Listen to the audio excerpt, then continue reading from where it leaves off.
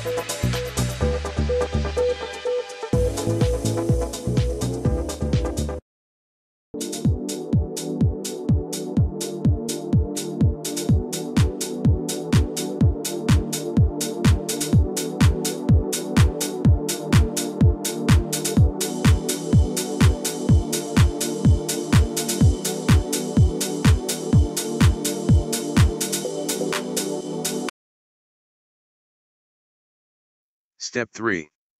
Here is the first round of shortlisted papers. Find the impact factor from the home page of their journals according to Clayavate, Web of Science, WOS. Sometimes it is confusing and low-quality journals misguide with fake impact factors. Alternatively, you can easily find the category W, X, Y, or Z from HEC Higher Education Commission of Pakistan. Prefer only the highest W category papers for the second round of shortlisting.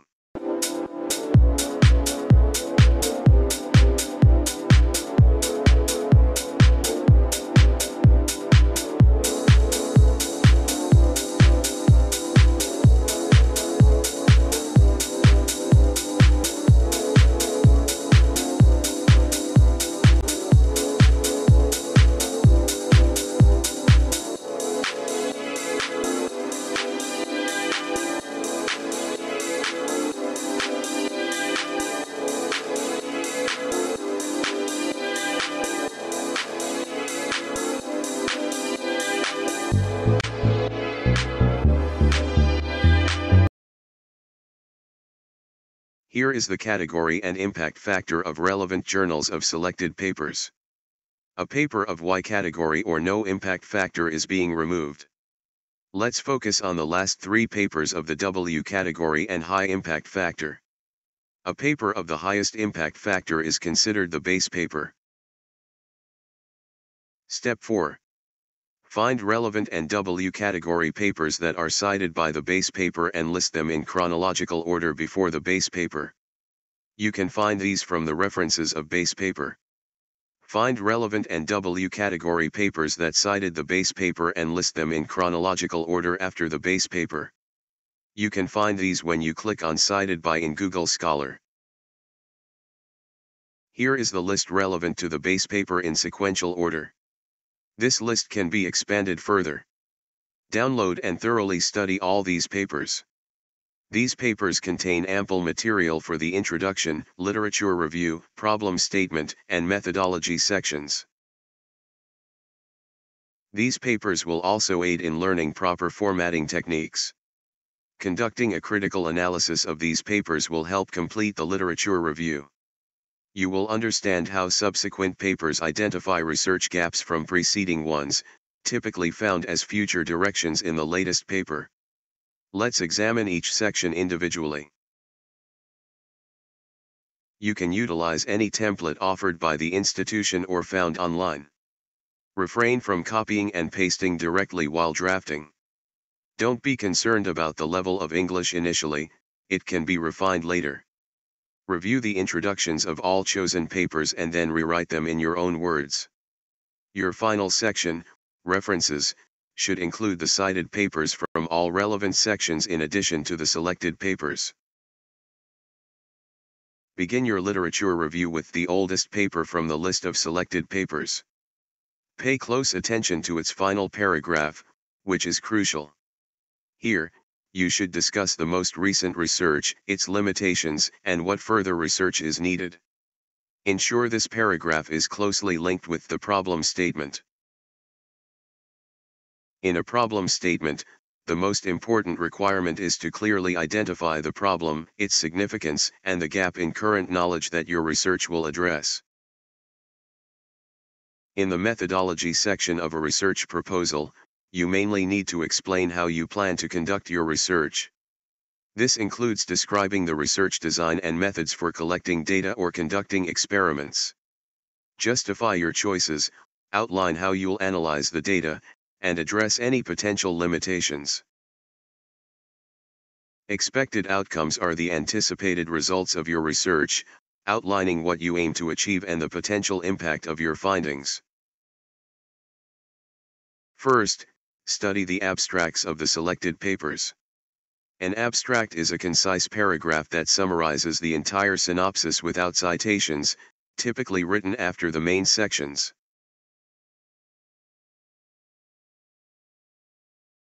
It must address 3 questions: what, why, and how. What is the research about? Why is it being done? The motivation. How will it be conducted? The methodology. Answers to these questions should be derived from the introduction, problem statement, and methodology sections. The title of a research proposal should be concise, clear, and descriptive, giving readers a good idea of the topic and focus of the study. It should accurately reflect the content and purpose of the research while being engaging and informative. First, examine the titles of the selected papers. Ensure they incorporate all keywords from the abstract and other sections, such as medical image, segmentation, and machine learning. The title should strike a balance, not too long or too short. Verify through a search that it does not match any existing titles. Examples of possible titles could be medical image segmentation using advanced machine learning or advances in machine learning-based medical image segmentation. The last step is final proofreading. You can use ChatGPT to proofread your drafted synopsis by copying and pasting the text into its chat window.